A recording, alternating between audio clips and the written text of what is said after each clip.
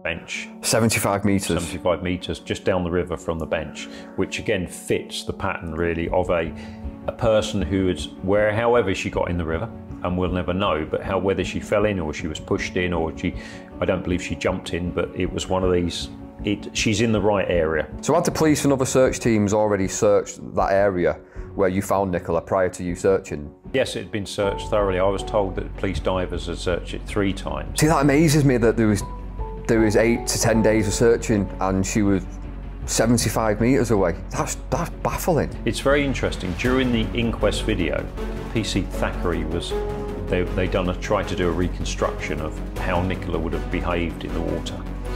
Now, when a body, like I said before, goes to the bottom, you've got a police diver.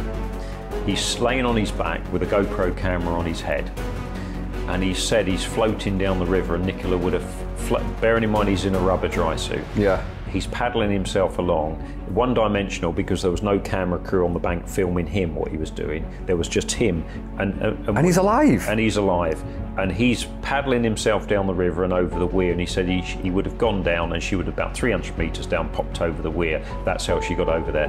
And firstly, that's not actually independent at all, because he works for Lancashire Police. He's on secondment. Interesting in the video, and this is a really point what people need to see. He said, and Nicola, when I found her, she was on the target, the image, just past a little island in the river. Oh yeah. 75 metres down, it jutted out. It wasn't called an island, it was just where it banked up over the years. Yeah.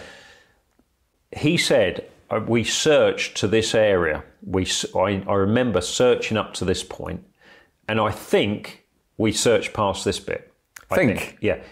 If you'd done a proper search of that river, Nicola would have been found the same day. As we move further towards where this island is, we're getting to about 100 metres from the point of entry, or the perceived point of entry.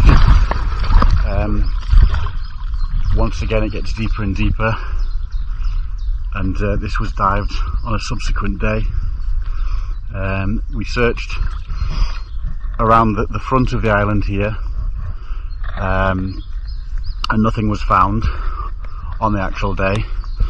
I'm currently off the bottom again, so it's over 1.5 meters deep here, I think, from memory, and dived further down later. It's about 3 meters deep just past, sorry, it's about 2 meters deep just past this island.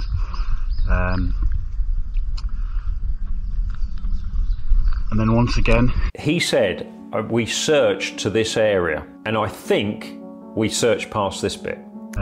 We searched around the front of the island here, and nothing was found on the actual day. I think from memory, and dived further down later,